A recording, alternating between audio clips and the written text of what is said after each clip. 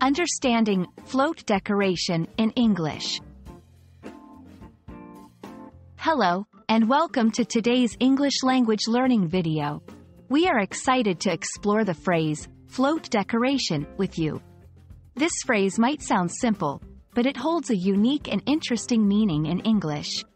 So, let's dive in and discover its usage and context together.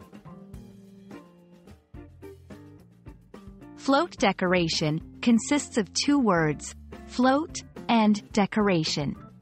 The word float can mean something that is buoyant or able to stay on the surface of water. However, in this context, it refers to a decorative platform used in parades.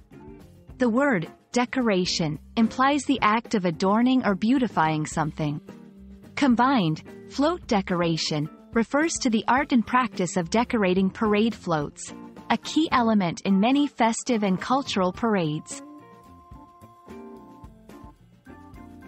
The phrase is commonly used in the context of parades and festivals. For instance, during the famous Rose Parade in Pasadena, California, there's a lot of emphasis on float decoration.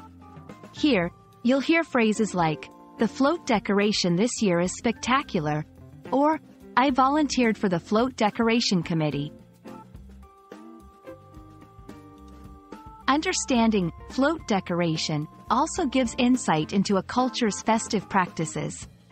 These decorations often represent themes, tell stories, or celebrate heritage.